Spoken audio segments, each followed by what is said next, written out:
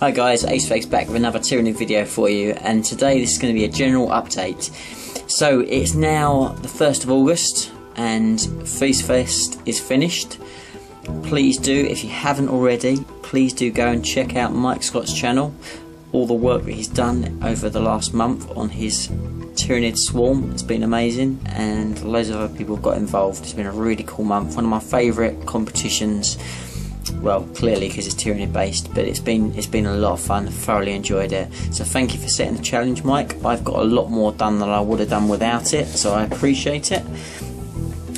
So thanks very much.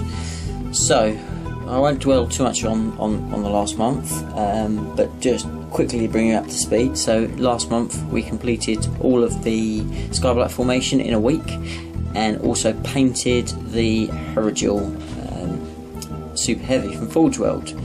So really cool month, got loads done. And last week, which is why I didn't have any videos up, was I had a competition that came out of nowhere. So I played in Battle Brothers and used the Skyblight formation, which was a nice coincidence, but it was awesome to get a chance to use it. And we came fourth. We should have come second. We missed out on 2 points due to, fortunately, the team that we played disputed a rule. We couldn't find the right rule at the time, and due to that we missed out on the points. But these things happen, you know, it's not the end of the world. We move on, it's just a game. So going into August, what have I got planned for August? Well, I'm hoping to get involved in the Star Wars Hammer competition with Martin McNeil. I'll put the link to his channel below. I'm still waiting on some parts to see whether I can get involved or not. We'll have to wait and see. The plan is there, but we'll have to see what comes from it. But come what may, do jump over to Martin's channel, have a look, see what he's doing. He's getting up to a lot of cool stuff, so jump over there, give him a like, give him a sub, and show him some support. So hopefully I'll be doing that. Other than that, I'll be very much working on getting up a lot more tactics videos for the Tyranids. I'm hoping to revisit my series on how to beat certain armies, because I know a lot of people enjoyed those videos, and now we're in 7th edition, I can put a bit of a different spin on them. So I look forward to them coming up as well. Hopefully going to be getting a couple of bat reps in over the next month, which will be good. Get a chance to get the Tyranids back on the table and try a few different things. So I look forward to them. I'm again hoping that end of this month, beginning of next month, I will start work on the Bio Titan, on the Hierophant. That's really in the distant for me, because I've got a lot of things that are coming up before that, but I have started putting a few little bits of preparation into getting that guy ready to start to clean up, to assemble and to paint. So that is coming, watch this space. And then what I've been doing is just working on some just general Tyranid stuff. So I've been working on some Zoanthropes, trying to get the technique of the glowing brain, so kind of reverse highlight style on there. So that's kind of what I've been working on. And then I've been doing some more of these guys, but I'm not going to batch paint them. I'm going to paint them slowly but surely and get them to the finish that I'm really happy with. So that's the first one. Got loads more of them to do. Going to work on some lictors this month as well, so you get to see some lictors and all their funkiness, because they are awesome models. And the thing that I'm probably going to be spending the most time working on over the next couple of weeks is a little bit of an ambitious project. I am trying to come up with a Tyranid style Imperial Knight. So something very bizarre, very different from anything else I've tried, but I want to come up with a way that I can excusably use an Imperial Knight in my Tyranid list. And I won't do it just through normal means, because I'm a bit of a fluffy player, as much as my lists are dirty, and I struggle to accept having an Imperial Knight in my army.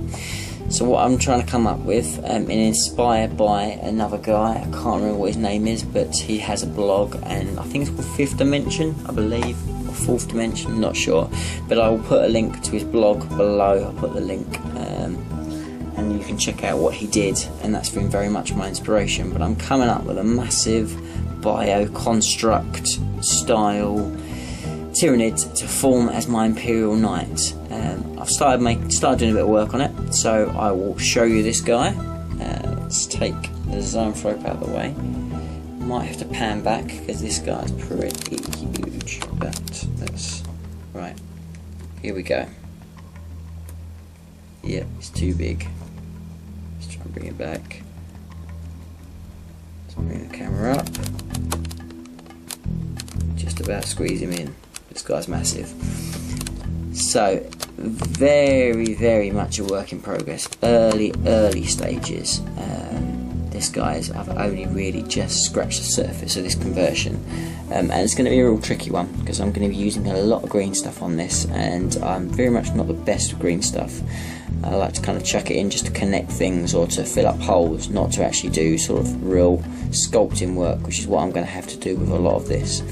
But here we go. Anyway, so you can probably see at the moment it's quite clearly a Tervagon, which makes up the majority of this model. I've straightened out his legs. I've made his rib cage area a lot wider by filling it with green stuff and some tin foil underneath to fill out the gap. I've used a trigon centerpiece, Carnifex shoulder pads for this, but obviously they're carapaces. Carnifex head, which you'll see there, and a lot of green stuff. So let's turn around, have a little look at his back, so you can see still the very much the Tyranid sort of stacks either side, more Carnifex panels in the middle to fill things out, and there's the Tervagon crest on the top. Need to do so much more work on this guy, I can't even begin to tell you. You can still see the tinfoil in there. So loads more green stuff. I've run out at the moment, so I'm kind of waiting on more to come. And try and bulk out his legs a little bit if I can, otherwise they may be a bit spindly, but I'm going to see what I can do. Loads more kind of filing down of this green stuff, smoothing it out, more green stuff to go on top to kind of give me a better finish. These are harpy or crone spikes in the side there. And then I've kind of started work on the arm that will have the gun that just early stages kind of used to connect to there. That's his arm, but I'll have to beef that out, and then sort of the gun connector will kind of go there. But I think he's going to be a lot of fun to do. I think already he's starting to resemble that kind of stance or size of an Imperial Knight. I've ordered a base, so I've got an Imperial base coming on the way, which will be cool, and much more to come on this guy. So please do like, comment and subscribe, and I will see you in the next video. Bye for now.